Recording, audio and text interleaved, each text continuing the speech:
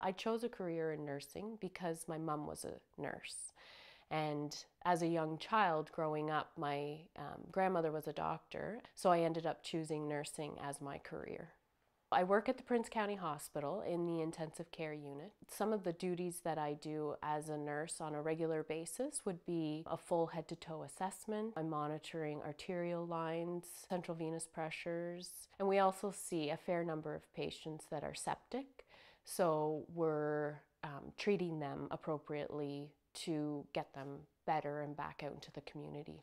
The nursing aspect has definitely made me feel like I can do the job that I really want to be able to do as a nurse.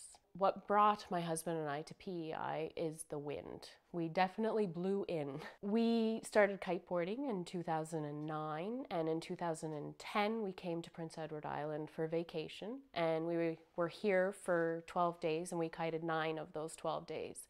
So on the way home we sort of joked about coming to Prince Edward Island, and we were able to find a house and move to Prince Edward Island in less than a year. Being a nurse, it made it very easy for me to find work, and my husband works in the aerospace industry, so within 3 weeks we both had positions working in our field on the island. Living in PEI, it's so open and free. Everywhere you turn around, there's trees, rolling hills. One of the things that I would say that I definitely love the most about the island is being surrounded by water, of course, because we're on an island.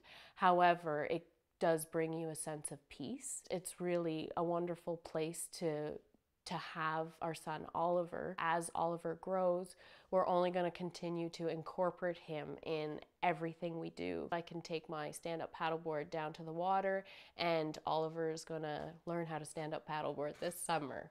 So we are working on incorporating a better balance between life and work, but it's definitely achievable, more achievable here than it was in the city for us, for sure.